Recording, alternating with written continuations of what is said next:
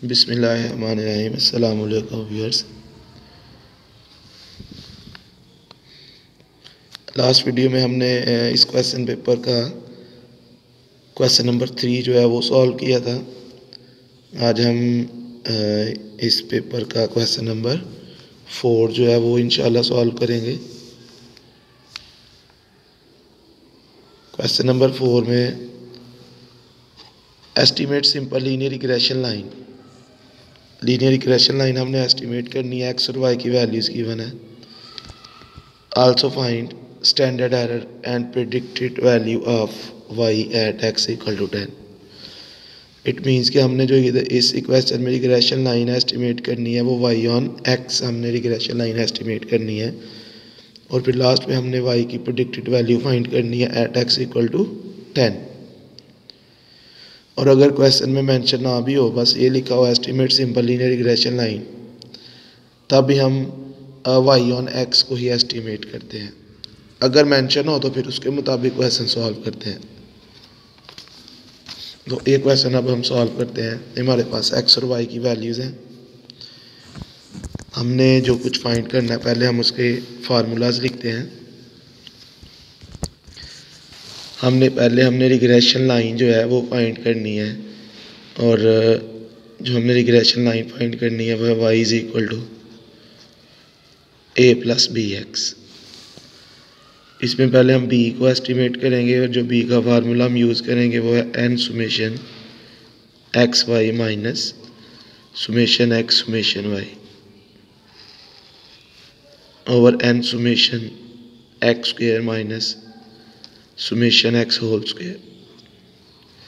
b calculate करने के बाद हम a की वैल्यू फाइंड करेंगे, और a के लिए जो हम फार्मूला यूज़ करेंगे summation Y minus B summation x over N.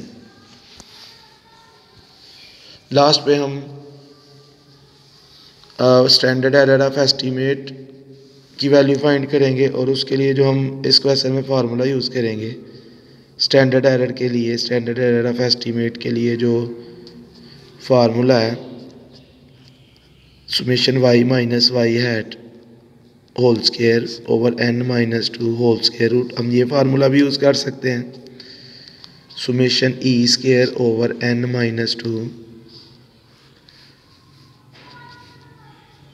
जो इस क्वेश्चन में मैं फार्मूला यूज़ करूँगा सुमेशन वाई स्क्वायर माइनस ए summation Y minus B summation x Y over n minus 2। तीनों फार्मूलाज में जो न्यूमरेटर है summation Y minus Y hat whole square and summation E square and this one, तीनों की value जो है वो same होती है।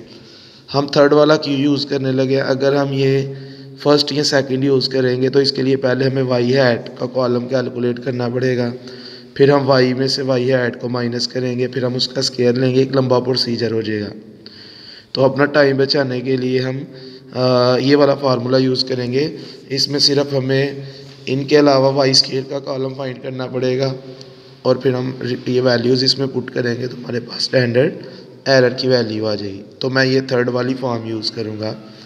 तो पहले हम बी और ए एस्टिमेट करेंगे, फिर उन वैल्यूज़ को हम इस इक्वेशन में पुट करके फिर हम वाई की वैल्यू फाइंड करेंगे एट एक्स इक्वल टू 10। अब इन फार्मूलाज के लिए एक तो टोटल हमें चाहिए एक्स का।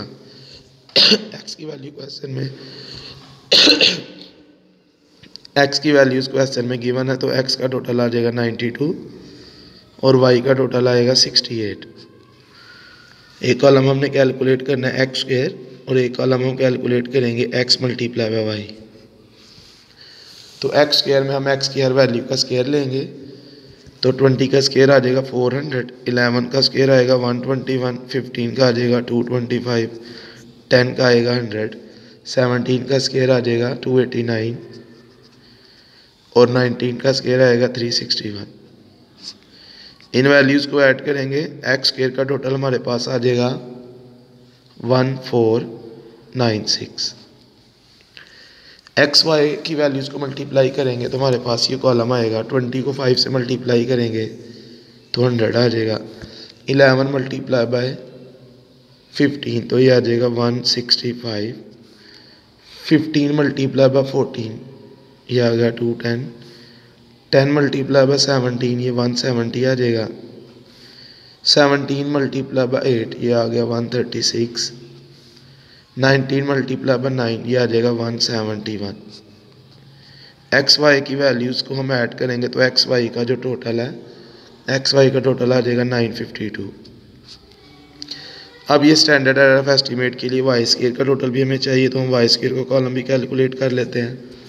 वाई की हर वैल्यू का स्केयर लेंगे, 5 का स्केयर 25 आ जाएगा, 15 का स्केयर आ जाएगा 225, 14 का स्केयर आएगा 196, 17 का स्केयर आ जाएगा 289, 8 का स्केयर आएगा 64 और 9 का स्केयर आ जाएगा 81। वाई स्केयर के कॉलम की वैल्यूज़ को ऐड करेंगे तो वाई स्केयर का टोटल आ जाएगा 880। ये वैल्यूज़ हम इस फार्मूले में पुट करेंगे,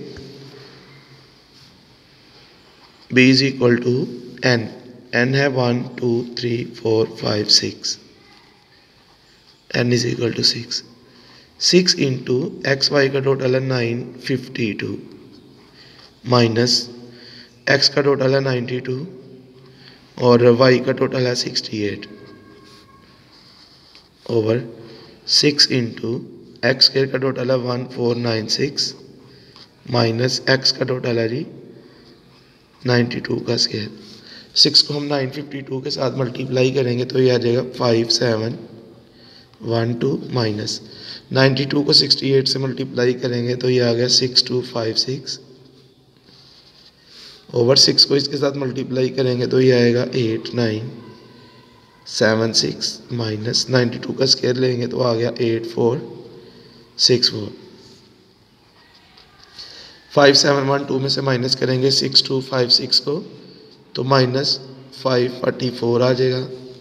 8976 में से माइनस करेंगे 8464 को तो 512 आ जाएगा। माइनस 544 को डिवाइड करेंगे 512 पे तो हमारे पास जो b की वैल्यू आ जाएगी -1.0625। तो ये हमारे पास रिग्रेशन कोएफिशिएंट की वैल्यू आ गई। अब हमने a की वैल्यू फाइंड करनी है। a के फार्मूले में वैल्यूज पुट करते हैं। सुमेशन y है, y का टोटल है जी 68 माइनस a वाला और b की वैल्यू के साथ भी माइनस है तो ब्रैकेट यूज़ कर लेंगे। मल्टीप्लाई बाय सुमेशन x का टोटल है 92 ओवर n।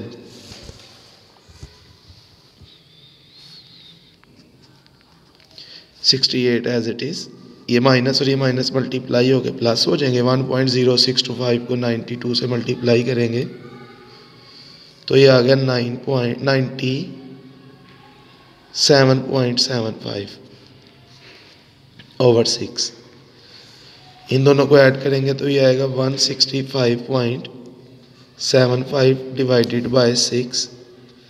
165.75 को डिवाइड करेंगे 6 पे तो a की वैल्यू आ गई 27.625। इसके बाद हम standard error of estimate find करते हैं। तो इस फार्मूले में हम वैल्यूज पुट करेंगे। सुमेशन वाई स्केयर का टोटल है 880 माइनस a की वैल्यू है जी 27.625 multiply by summation y 68 minus b की वैल्यू है -1.0625 multiply by summation x Y का टोटल है 952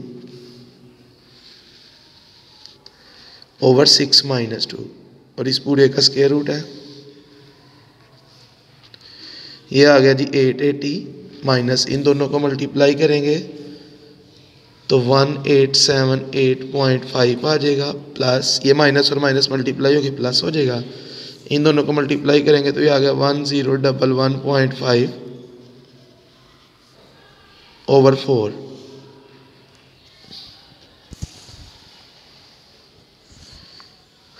अब ये ऊपर वाली तीनों वैल्यूज़ को प्लस माइनस करेंगे तो ये आ जाएगा हमारे पास 13 डिवाइडेड बाय 4।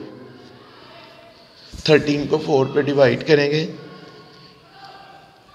3.25 3.25 का स्क्वायर रूट लेंगे तो स्टैंडर्ड एरर की वैल्यू आ गई 1.8। इसके बाद लास्ट पे जो हमने y की वैल्यू फाइंड करनी है, उसके लिए जो हमारे पास a और b की वैल्यू आई है, ये वैल्यूज़ हम इस इक्वेशन में पुट करेंगे। y hat is equal to a है हमारे पास 27.625, b क्यू के नेगेटिव है तो माइनस का साइन आ जाएगा, -1.0625x। ये रिग्रेशन लाइन जो है वो एस्टिमेट हुई। अब हमने इस इक्वेशन में x की जगह 10 पुट करके y की वैल्यू जो है वो फाइंड कर लेनी है। Eight x equal to 10, y hat is equal to 27.625 minus 1.0625 multiply by 10। 27.625 minus 1.625 को 10 के साथ मल्टीप्लाई करेंगे तो यह आ जाएगा 10.625। अब 27.625 में से 10.625 को माइनस करेंगे तो y हैट की वैल्यू आ गई 17। It means when x equal to 10 y will be equal to 70। तो ये था इस पेपर का क्वेश्चन नंबर 4, जिसमें हमने सिंपल लीनियर रिग्रेशन लाइन को एस्टिमेट किया और उसके साथ हमने स्टैंडर्ड एरर ऑफ एस्टिमेट भी कैलकुलेट किया और लास्ट पे फिर हमने y की प्रेडिक्टेड वैल्यू फाइंड की एट x इक्वल टू 10। तो ये थी हमारी आज की वीडियो। अगर आपको वीडियो अच्छी लगे तो आप वीडियो को लाइक करें, चैनल को सब्सक्राइब करें और बेल आइकन को ज़रूर प्रेस करें ताकि आप लेटेस्ट वीडियो के साथ अपडेट रहें। तो आज के लिए इतने काफ़ी है, बाकी इंशाल्लाह कल। ओके, अल्लाह हाफिज़।